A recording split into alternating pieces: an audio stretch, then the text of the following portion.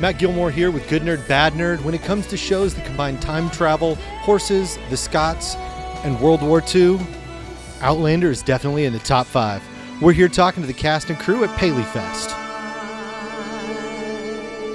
The show has an abundance of horses and whiskey. What kind of experience did you have with those before the show? Probably more experience with whiskey than horses, but I say it's a great combo. Have a lot of whiskey and then get on a horse. With so many TV shows nowadays based on books, do you think it's caused people to pick up a book they might not have in the past? I do think that, especially when it's a really gripping show where they finish the last episode available. They can't wait to see what happens next, and they'll go read the book. And then they pick up the other books for spoilers. Yes, they do. Will your character, Lady McTavish, maybe show back up again?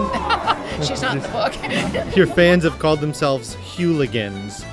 How do you feel about this? Do you feel fit to lead them? Oh, yeah, that is quite a challenge. That's what the people want to know. The people need hooligans, and they're a wonderful team of people. No, their support has been fantastic. But we have so many amazing fan groups that are out there and have supported us throughout the whole thing. And finally, tonight we get to show them, the first part of season 2.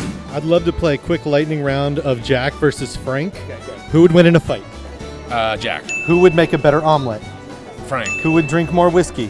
Frank, I Who's think. the better listener? Jack. Who would win a round of golf? Frank. Who's the better party planner?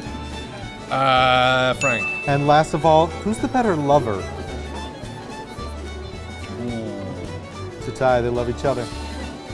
I think maybe a tie. All right. Good Both to know. very different. I'm Matt Gilmore. Thanks for watching Good Nerd, Bad Nerd. We'll see you next time.